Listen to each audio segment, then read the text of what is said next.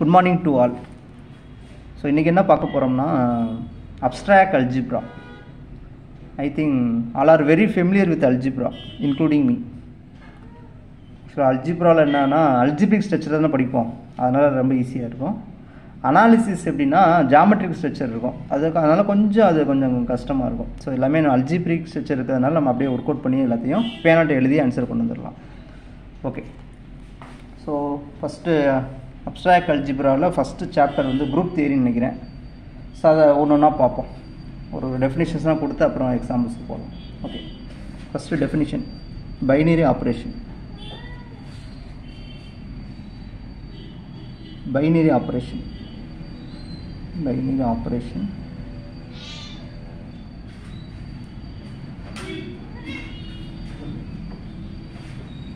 operation on a non-empty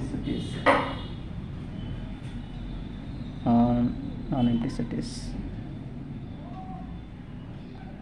right. இப்போ binary operation என்ன, first எல்லாருமே குரூப் தியரி ஸ்டார்ட் பண்ணும்போது பைனரி ஆப்ரேஷன் என்னென்னே தெரியாமல் ஸ்டார்ட் பண்ணுறீங்க. அது ஒரு ஃபங்க்ஷன் அதை தான் நீங்கள் ஃபஸ்ட்டு சொல்லணும். இல்லைங்களா? Binary operation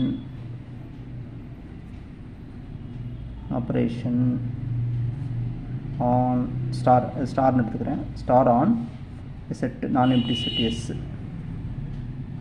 is a function. அப்போ எங்கே இருந்தீங்கன்னா ஸ்டார் ஃப்ரம் எஸ் கிராஸ் எஸ்ஸில் இருந்து எஸ்ஸுக்கு போகக்கூடிய ஃபங்க்ஷன். இப்போது நிறைய பேர் சொல்லவே மாட்டீங்க. ஸோ பைனரி ஆப்ரேஷன்னா க்ளோஸ்டுன்னு சொல்கிறீங்க. க்ளோஸ்னால் இதான் மீனிங். ஓகேங்களா? ஸோ பைனரி ஆப்ரேஷன் ஆன் நான் எம்டி செட்டுன்னா அது ஒரு function from S cross எஸ்லேருந்து S. ஓகேங்களா? அதான் இங்கே எழுதியிருப்போம்.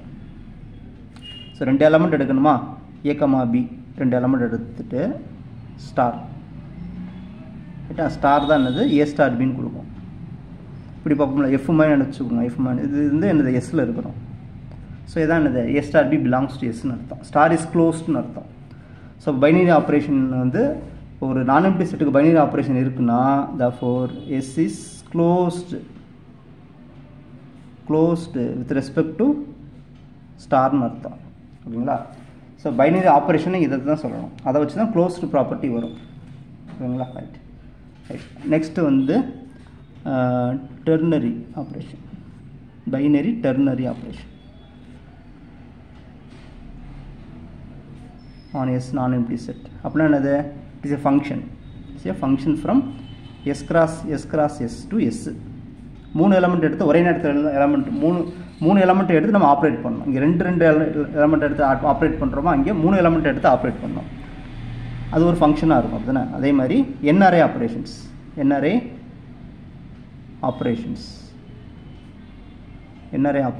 on S is a non-empty set. அப்படின்னா it's a function from S cross S to S. இது வந்து n டைம்ஸ் நான் எழுதியிருக்கிறேன். ஸோ இது ஒரு ஃபங்க்ஷனாக இருக்கிறோம். ஓகேங்களா? ஸோ இப்போது பைனரி ஆப்ரேஷன் உங்களுக்கு தெரிஞ்சு போச்சு. ரைட். நெக்ஸ்ட் என்ன பண்ணலாம்னா ஒரு definition, define semi group. Okay, a non-empty set is together with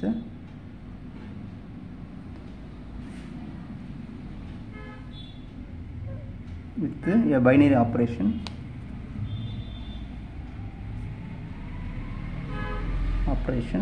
star on S is said to be semi group if A star B star of C, A star B star C. This is true for every 3 elements in S. ஓகேங்களா? அப்போது ஒரு நான் empty set அதுக்கு வந்து ஒரு binary operation define ஆகிருக்கு இருந்து இந்த கண்டிஷன் இருந்துச்சுன்னா அந்த நான் எம்டி செட் என்ன சொல்லலாம்னா வித் ரெஸ்பெக்ட் டு இந்த ஸ்டாரை பொறுத்து செமி குரூப்னு சொல்லுவோம். இப்போ இந்த ப்ராப்பர்ட்டிக்கு பேர் என்ன, பை இஸ் அசோசியேட்டிவ் ஆன் எஸ்ன்னு அர்த்தம். ஓகேங்களா? இப்போ செமி குரூப்னா ஸோ ஒரு பைனரி ஆப்ரேஷன் இருக்குன்னா அந்த செட்டுக்கு இருந்து இந்த அசோசியேட்டிவ் எல்லாம் இருந்துச்சுன்னா அந்த நான் எம்டி செட் வந்து செமி குரூப்னு சொல்லலாம். Okay, next monoid definition. Monoid. So monoid na a semi group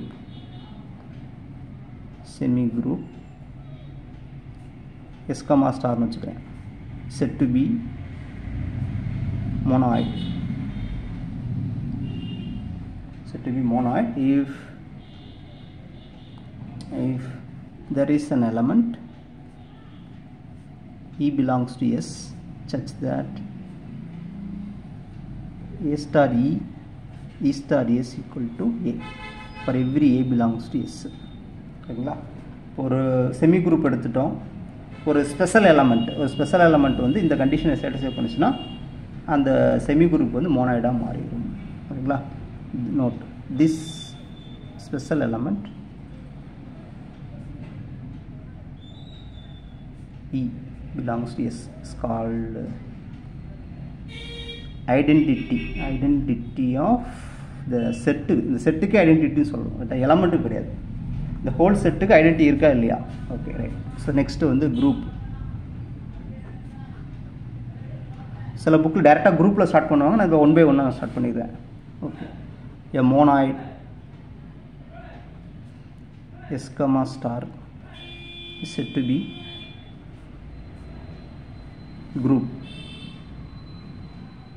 if for each A belongs to S there is an element B belongs to S such that AB BA is equal to identity. Monoid ங்கு identity element வருமா, அந்த identity element தான் E ன்னு எடுக்கிறேன். ரைட்டா?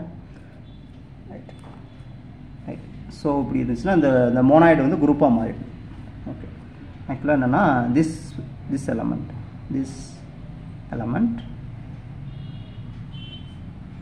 B is called inverse of A. ஆக்சுவலாக என்னென்னா B வந்து இப்படி எழுதிக்கலாம், A இன்வர்ஸ்னு எழுதிக்கிறது. ஓகேங்களா? B வந்து A இன்வர்ஸ்னு எழுதிக்கிறது. ஸோ இப்போ என்னென்னா நிறைய பேருக்கு என்ன டவுட் வரும்னா A இன்வர்ஸ்னால் 1 by A அப்படி கிடையாது. ரைட்டுங்களா? ஸோ அதெல்லாம் இங்கே மீனிங் கிடையாது. நீங்கள் ரியல் நம்பரில் ஒர்க் அவுட் பண்ணுறப்ப நினைக்கிறோம் A இன்வர்ஸ்னால் 1 by A. ஸோ இப்படிலாம் நீங்கள் எழுதக்கூடாது, இது வேறு. இன்வர்ஸ், ஸோ அதான் மீனிங் இன்வர்ஸ். சரிங்களா? A இன்வர்ஸுக்கு 1 by A கிடையாது. சரிங்களா? A இன்வர்ஸ்ங்கிறது ஜென்ரல் நொட்டேஷன், ஏங்கிற எலமெண்ட்டோட இன்வர்ஸ். இது ஒரு எலமெண்ட் இன் எஸ்ஸாக இருக்கும். ஓகேங்களா? ஸோ இப்படிலாம் நீங்கள் யோசிக்கக்கூடாது. ரைட்டா? சரி, ஆமாம். ஸோ பிங்கிறது இன்வர்ஸ் ஆஃப் ஏன்னு எழுதிக்கலாம். ரைட். ரைட். அப்போ என்னென்னா ஒரு மோனாய்டு எப்போ குரூப் ஆகும்னா ஒவ்வொரு எலமெண்ட்டுக்கும் இந்த ப்ராப்பர்ட்டி இருக்கணும். ஒவ்வொரு எலமெண்ட்டுக்கும் இன்வர்ஸ் இருக்கணும். இன்வர்ஸ் வந்து செட்டுக்குள்ளே இருக்கணும், அதான் முக்கியம். இன்வர்ஸ் இருக்கணும், அந்த செட்டுக்குள்ளே இருந்துச்சுன்னா அந்த மோனாய்டு வந்து குரூப்பாக மாறிடும். அப்போ குரூப்னா என்ன அர்த்தம்னா ஒரு நான் எம்ப்டி செட் இருக்கணும். ஆக்சுவலாக நிறைய பேர் என்ன பண்ணுவாங்கன்னா இந்த டெஃபினிஷனை தப்பாக எழுதிட்டே இருக்கீங்க. என்னென்னா ஒரு 4 கண்டிஷன் சேர்த்து அது சேர்க்கவே கூடாது நீங்கள். ஸோ இப்படி எழுதுகிறாங்க. இப்போ குரூப் டெஃபினிஷன் கேட்டாங்கன்னா என்ன செய்கிறாங்கன்னா நான் empty set G together with a binary operation star on G. இதெல்லாம் கரெக்டாக சொல்லிடுறாங்க. is said to be group if A star B belongs to S for every A comma B belongs to S ன்னு எழுதுறீங்க. அப்புறம் அந்த 4 condition எழுதிடுவீங்க. அதெல்லாம் correct தான். ஆக்சுவலாக நீங்கள் இதை எழுதக்கூடாது, ஃபஸ்ட்டு கண்டிஷன் நீங்கள் எழுதக்கூடாது. ஆல்ரெடி சொல்லியிருக்கீங்க நான் எம்ப்டி செட் இருக்குது, அது பைனரி ஆப்ரேஷன் இருக்குன்னு சொல்லிட்டீங்க தானே. அப்போ ஏன் ஃபஸ்ட்டு கண்டிஷன் எழுதுறீங்க? அது இங்கேயே வந்துடுச்சு தானே. இப்போ இப்படி எழுதிங்கன்னா இங்கே அசோசியேட்டிவிட்டி ஐடென்டிட்டி இன்வர்ஸ் மட்டும் தான் எடுக்கணும். ஓகேங்களா? ஸோ அதனால் நிறைய புக்கில் இந்த இதை ரிப்பீட் பண்ணுறீங்கன்னு அர்த்தம். இப்படி எழுதக்கூடாது. ஸோ இதை வச்சு நீங்கள் கண்டுபிடிச்சிருவாங்க நமக்கு எந்த அளவுக்கு அல்ஜிப்ரா தெரியுதுன்ட்டு. ஸோ இந்த கண்டிஷன் எழுதக்கூடாது. இப்படி எழுதிங்கன்னா இந்த கண்டிஷன் எழுதாமல் எழுதிடணும். ஓகேங்களா? Okay.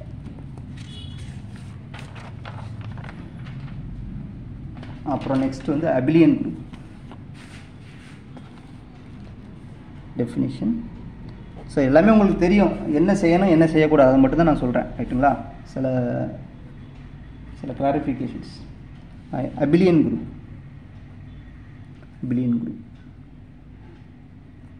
a group S comma star ன்னு வச்சுக்கிறேன் set to be abelian or abelian, no problem. if A star B is equal to B star E for every A comma B belongs to S. So இப்படி இருந்துச்சுன்னா இதுக்கு பேர் கம்யூட்டேட்டிவ்ல. So star is commutative on S. So எந்த ரெண்டு element எடுத்தாலும் அதுக்கு இந்த property இருக்கணும். அதனால் star is commutative on S. ஓகேங்களா? ரைட். ஸோ இப்போ என்னென்னா இப்போ ஒரு விஷயம் இருக்குது. நிறைய பேருக்கு என்ன குழப்பம் இருக்குன்னா எபிலியன் குரூப்புன்னு சொல்கிறோமா, எபிலியன், இன்னொன்று காமுட்டேட்டிவ்னு சொல்கிறோம். காமுட்டேட்டிவ் குரூப்பு, எபிலியன் குரூப். ஸோ இந்த ஒரு சின்ன பிரச்சனை வரும். ஸோ ரெண்டுக்கு என்ன டிஃப்ரென்ஸ்னால் எபிலியன் குரூப்புங்கிறது என்னென்னா ஸோ கம்யூட்டேட்டிவ்னா ப்ளஸ் வித் ரெஸ்பெக்ட் அடிஷனை பொறுத்து பர்டிகுலராக சொல்லுவாங்க. இப்போ வெக்டார் ஸ்பேஸில் வந்து okay both are same, but ஒரு சிலர் வந்து மாற்றி மாற்றி சொல்லுவாங்க. ஸோ ரெண்டுமே ஒன்று தான். ஸோ எப்படினாலும் இந்த ப்ராப்பர்ட்டி மாறாது தானே. ஸோ என்ன ஆப்ரேஷன் பாருங்கள், இந்த ஆப்ரேஷனை வச்சு இந்த ப்ராப்பர்ட்டி இருக்கா இல்லையான்னு பாருங்கள், அவ்வளோதானே. இந்த பேர் ஒன்றும் அவ்வளோ முக்கியம் கிடையாது. சிலவங்க இது ட்ரூம்பாங்க, சிலவங்க இது ட்ரூம்பாங்க. ஸோ எனக்கு தெரிஞ்சு எல்லாமே ஒன்று தான். அந்த ஆப்ரேஷனை பொறுத்து இந்த கண்டிஷனை சாட்டிஸ்ஃபை பண்ணுச்சுன்னா எதுனாலும் நம்ம எடுத்துக்கலாம். எபிலியன் group R commutative group.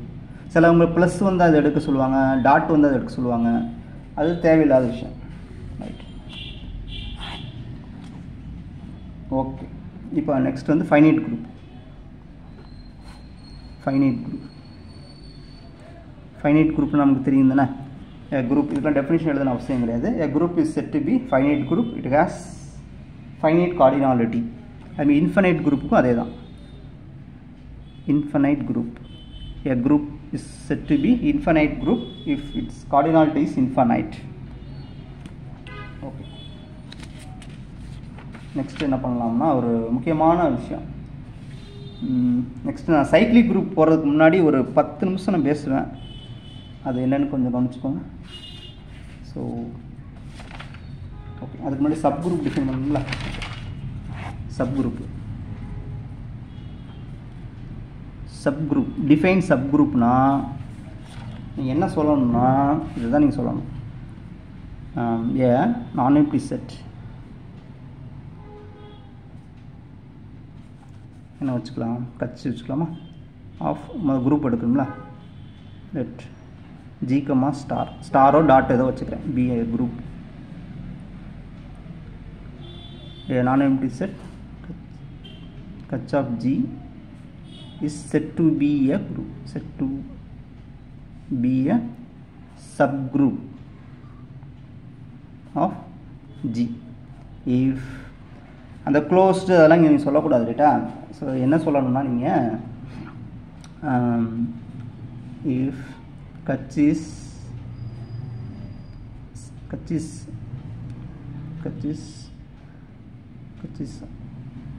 also a group with respect to same binary operations on G. ஓகேங்களா. சேம் பைனரி ஆப்ரேஷன் இதோட கண்டிப்பாக மென்ஷன் பண்ணணும். இந்த குரூப்பில் என்ன பைனரி ஆப்ரேஷனோ அதை மென்ஷன் பண்ணி நீங்கள் சொன்னால் தான் சப் குரூப்புன்னு வார்த்தை வரும். சரிங்களா. இப்போ சப்னு எந்த இடத்துலலாம் யூஸ் பண்ணுறீங்களோ அது சூப்பர் செட்டப் வச்சு தான் அது வரும். ஓகேங்களா. அப்போ தனியாக அதுக்கு ஒன்றும் கிடையாது. Sub group சப்ரிங்கு sub ஐடியலு. ஸோ இதெல்லாம் வருது பார்த்தீங்களா. Sub space sub matric space எங்கெல்லாம் வருதோ அங்கெல்லாம் என்னது சூப்பர் செட்டை வச்சு அதோட பைனரி ஆப்ரேஷன் எடுத்திருப்போம். ஆல்ரெடி நான் சொல்லியிருப்பேன், மெட்ரிக் ஸ்பேஸ்லேயே சொல்லியிருப்பேன். ஸோ ஹோல் மெட்ரிக் என்ன எடுத்துருக்கோ அதே மெட்ரிக் தான் நம்ம மெட்ரிக் சப்ஸ்பேஸும் எடுத்துக்கணும் நம்ம சொல்லியிருப்போம். இதுதான் நீங்கள் டெஃபினிஷன்ஸ். அதுக்கப்புறம் நீங்கள் சொல்கிறதெல்லாம் அதுலேருந்து வந்து அதெல்லாம் ஈக்குவலன்ட் ஃபார்ம். நீங்கள் மற்றெல்லாம் சொல்கிறீங்க க்ளோஸரு அதெல்லாம் ஈக்குவலன்ட் ஃபார்ம் வரும். ஓகே, அதை இப்போதைக்கு நான் போக விரும்பல. ஓகே,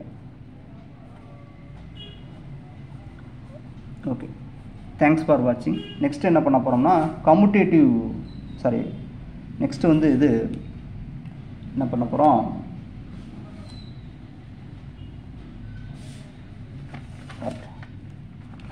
சைக்ளிக் குரூப் டிஃபைன் பண்ண போகிறோம். ஓகேங்களா. அது நெக்ஸ்ட் கிளாஸ் பார்க்கலாம். தேங்க்ஸ் ஃபார் வாட்சிங்.